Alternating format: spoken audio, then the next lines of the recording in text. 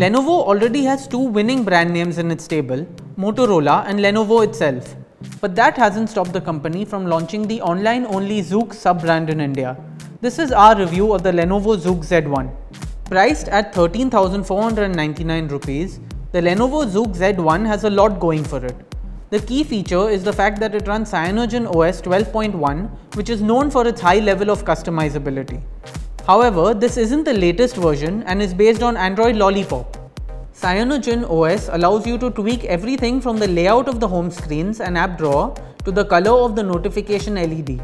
Users will be able to set the phone up exactly as they want, and advanced users in particular will enjoy this level of control. The phone has a metal frame and a 5.5-inch Full HD IPS LCD screen. Although the screen isn't quite as bright as we'd like, it's suitable indoors. There's a polarizing coating on the screen which improves legibility under sunlight, and you can also manually set color tones and temperatures. The Lenovo Zuk Z1 is powered by the high-end but 2-year-old Qualcomm Snapdragon 801 SoC, along with 3 GB of RAM and 64 GB of internal storage. The dual SIM 4G smartphone does not support expandable storage. There's also a fingerprint sensor which doubles up as the home button. Unlocking the phone with a fingerprint isn't quite as easy as we're used to. The home button, which is a bit firm, must first be pressed to wake the phone. This makes the process a little bit harder than usual. The Zuk Z1 has a 13-megapixel primary camera with dual LED flash and optical image stabilization, along with an 8-megapixel front camera. It takes decent pictures with particularly good handling of light and dark areas in the same frame.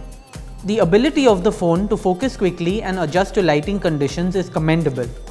The Snapdragon 801 is an extremely capable SoC even today, and performance is great as a result. It's a 32-bit processor which, along with its old GPU, might have trouble with newer apps and games going forward. However, for the time being, the phone won't give you any trouble at all.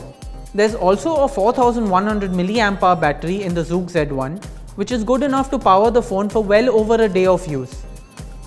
The Zuk Z1 is a true all-rounder of a smartphone and will serve you well, especially if you are an advanced user who wants more control over your phone. That was our review of the Lenovo Zuk Z1.